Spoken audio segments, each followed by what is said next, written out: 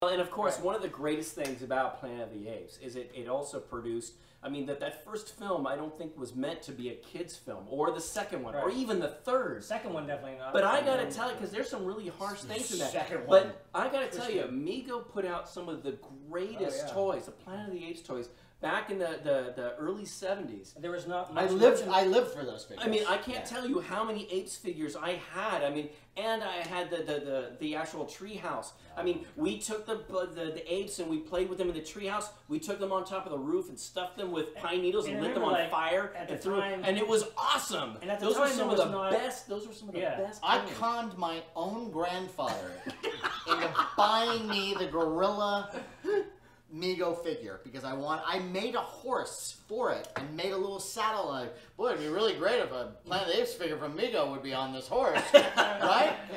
And I got it. Okay, now which one? Was it the soldier ape? No, gorilla. First series. This one was first series. Okay. Right. So the reason why we cherished the Mego figures so much is because there was not a lot of Apes merchandise. No. You know, when the TV series came out, they started putting out Mego characters of the TV series characters, but I mean, just in general, even with the franchise, movie franchise, there wasn't a lot of Apes. No, the idea that anyone would even make Planet of the Apes figures was incredible. And there weren't a lot of action figures made at that period that were that close to the actual likeness of the makeup of those characters.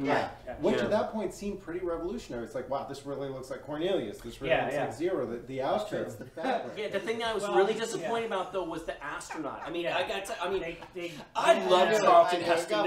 I love Charlton Heston. He was awesome. He was. I mean, he was the best. And no, they didn't have the rights. So what they do, they made a generic astronaut, which actually looks like it was Action Jackson. Yes, it was, and what we wanted was a guy with a little bit of a belly button. What are you talking about? We didn't have belly. For a guy of his age and his stature, he was in great shape. He was in great shape.